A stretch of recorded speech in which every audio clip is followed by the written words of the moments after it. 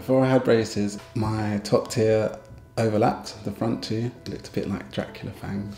I just started to feel really conscious about it and wouldn't talk as much. I used to have a brace years ago when I was young, and I didn't wear the retainer, and they all started moving back. You don't notice until you're in photos and you look and think, oh, look at my teeth, they're not like they used to be. When I first came here, they were very nice. I didn't feel like abnormal anymore. I felt like, okay, they've seen what I've got and they're gonna work with it and make it look better.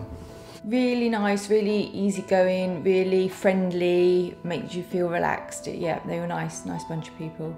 I had the ceramic braces, like the traditional train track braces, but they're made of ceramic and they're lighter in colour, so they kind of blend in with your teeth a bit. I think they were more flexible, so because I had quite twisty teeth, they kind of flexed and then adjusted to kind of keep them that way. The ceramic braces, you don't notice them as much. Years ago I had the metal ones and you were very self-conscious, but with these ones it didn't bother me because they were white, like the colour of your teeth, so they didn't stand out as much. No one noticed.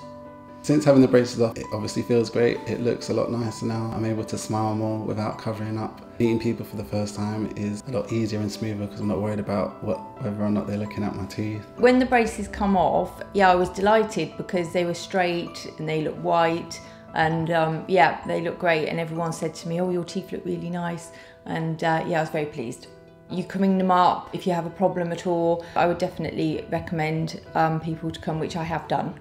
It's not just about like the kind of treatment. They're like good people and they actually care about you as a person, not as just a patient.